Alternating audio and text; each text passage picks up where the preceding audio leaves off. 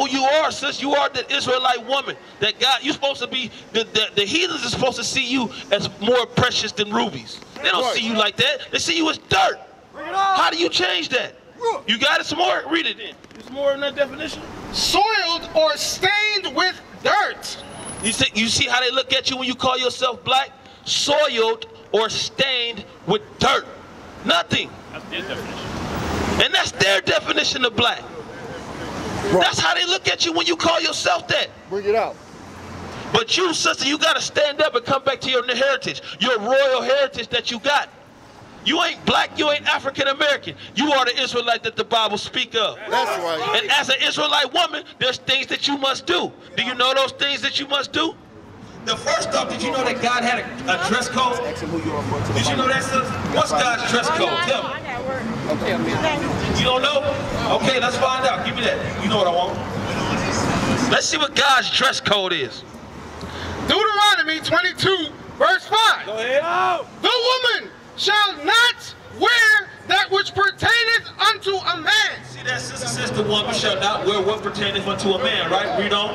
Neither shall a man put on a woman's garment. It's telling us neither shall a man put on a woman's garment. Now, sis, what's a woman's garment that the Lord is telling me not to put on? My name is Shem, by the way. A dress. It's telling me not to put on a dress. Right. Off top. And say, Shem, don't put on a dress, right? We're going back up to the top. A woman shall not wear that which pertaineth unto a man. So if it's telling Shem not to wear a dress, what does it tell you not to wear? Pants. Pants, that's what it's talking about. The Most High God said no cross-dressing between man and woman. Shem wear what pertains to a man, and what was your name again? Mamie wears what pertains to a woman. Shem don't put on a dress. Mamie don't put on pants. That's simple. That's easy. But if you do so, watch what the Most High say about that. Read. Neither shall a man put on a woman's garment. For all that do so. For all that do so, every man or woman, if they do decide to do this, if they do so, are abomination unto the Lord thy God. Does the scripture say you are abomination? Do you know what an abomination is, sis? Do you know the definition of abomination? Defiling yourself. I can't hear you. Defiling yourself and not. Defiling. Give me the definition. Oh yeah. What's your name, sis? Rakia. Rakia. Listen up, Rakia, because this. Let me ask you a question, Rakia. Do you want to be known as nothing or something? If I start calling nothing, I mean.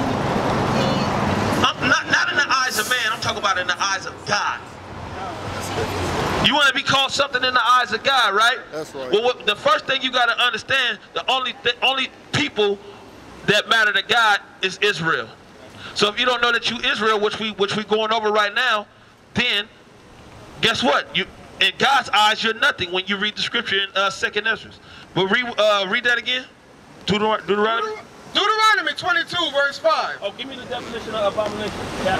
The woman shall not wear that which... definition of abomination. Read it. That which pertaineth unto a man. It says the woman shall not wear what pertaineth unto a man. Mambi and Rakia, right? Watch this. Read. Neither shall a man put on a woman's garment. Neither do you see any of these men of God that wear women's garments. Go ahead.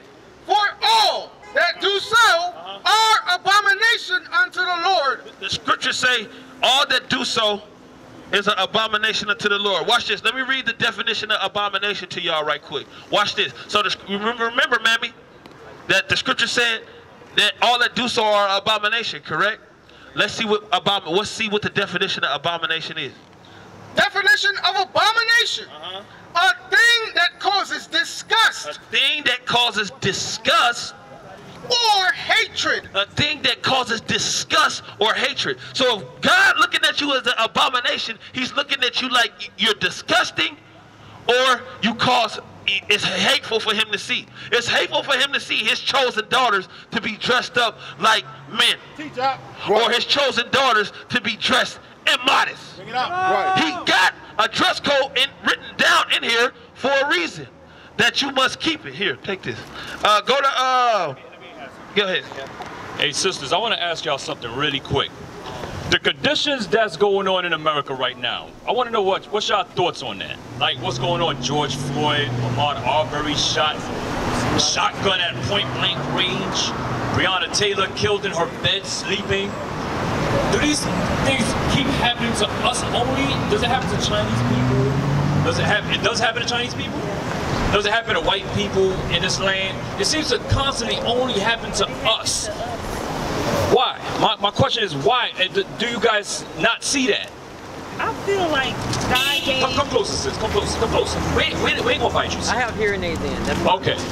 Well, God gave man the world. God gave man the world. And the man is supposed to uphold the world. So if man is not, you know, standing all in one, then everybody falls. Is what I was telling him. Especially the black man. Especially the black man what? He's the head. The black man is the head. Okay. Of what? his household. Of his household. Okay, good. And one in the body of God. As Christ is the head of him. And very good, sisters. And the thing about it too, yes. I understand what you're saying, and we all got different beliefs. My perception and how I see things, it may be different from you, but my thing, at the end of the day, we still serve the same God. Because my thing is that what I feel about this situation with George Floyd, situation with the young lady. My question is, why does it keep happening? What I'm saying is that we as a people have not waken up. To what? We still sleep. We still sleep. Very good. We all still sleep. But check this out. Go ahead. Check this out, though. Yes, ma'am. Okay, what people are not looking at is that, okay, our ancestors have been put into slavery 400 years ago. Yes. And at the same time, even though we're right now in 2020, as they say, 2020. The new millennium. Yes. But is that we got to start within our own selves because. Very good. And then they constantly say, okay. Now, hold on, sis. Let me stop you.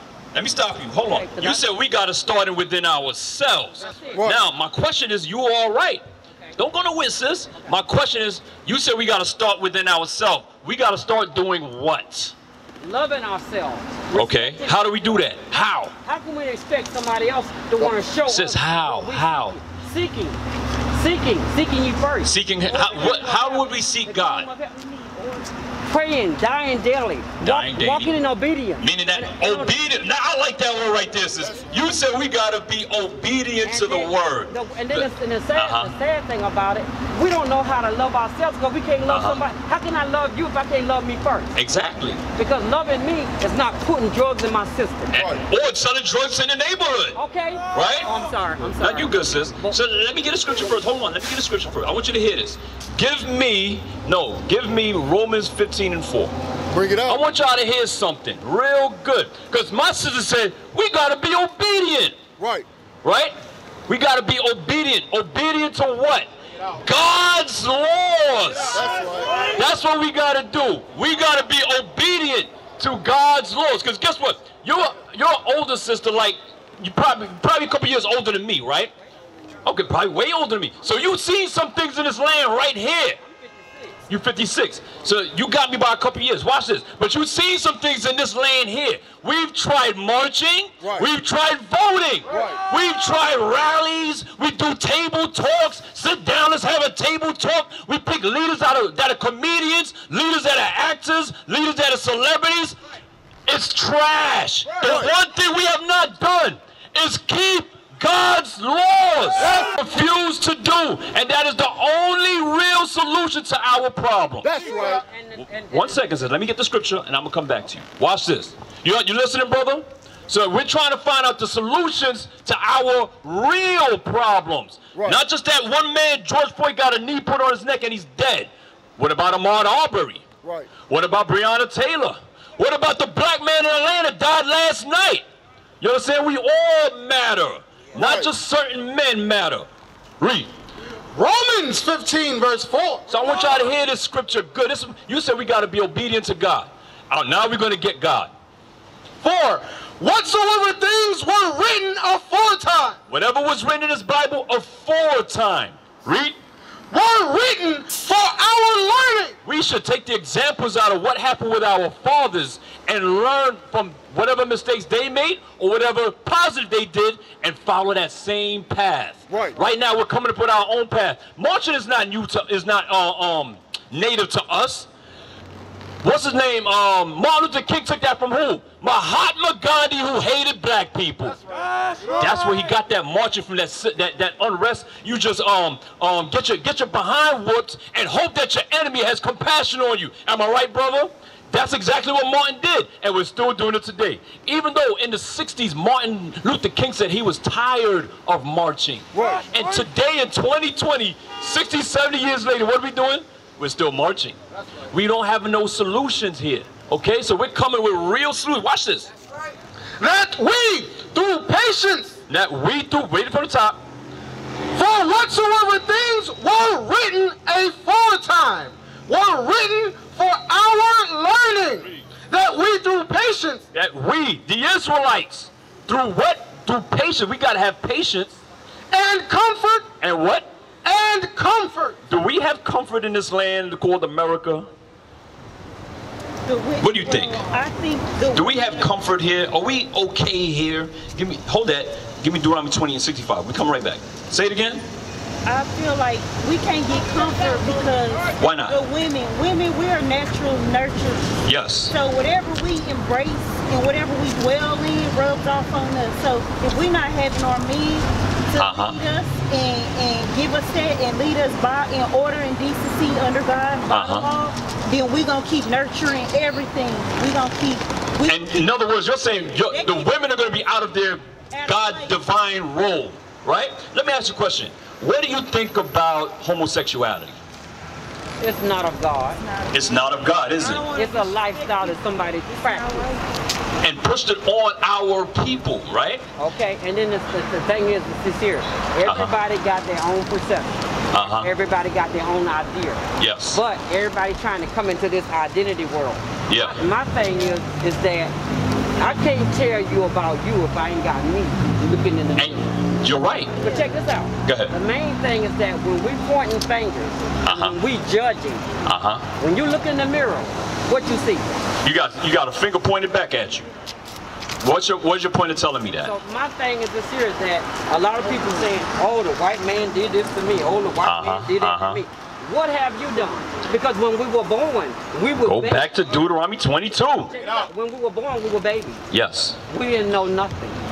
We had somebody to nurture us and get us to the level where we can walk. Okay. Then when we start talking, we start hearing. And the worst thing that people fail to realize is that when a pencil and a paper and a book were put into a black man's hand, it became a weapon towards white. Now listen to this, sister. Listen to this, because you said that we're having different ideas and things and that we push things on each other.